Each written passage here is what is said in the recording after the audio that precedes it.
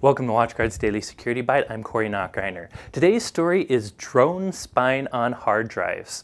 My favorite futuristic hacking university, Ben Gurion University from Israel, is up to it again. If you've seen my other videos in the past, the researchers at Ben Gurion University are very good at finding novel ways to spy using computers and malware. They often focus on what you call covert channel attacks, where they find different ways to transmit data from a computer to other digital devices, even when they're air-gapped, when they're not networked technically together.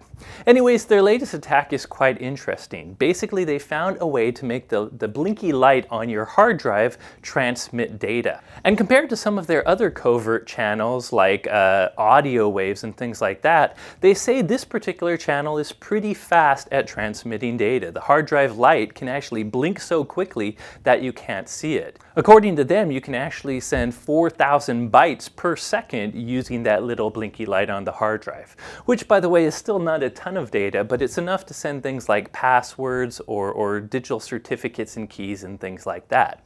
Anyways, in a very interesting video, which you're watching in the background here, they actually show that an attacker might actually use a drone to pull up to an office window that has a view of somebody's hard drive, and by watching that blinking light, they can actually recover data from that computer from the drone's camera.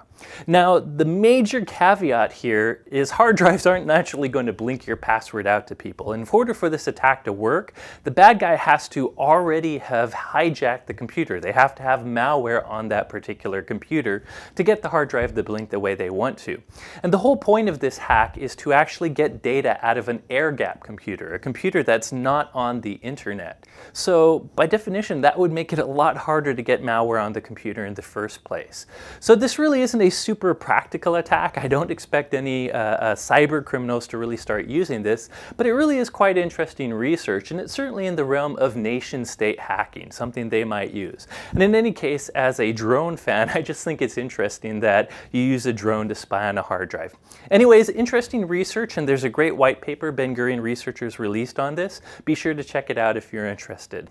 That's it for today's story. Thank you for watching.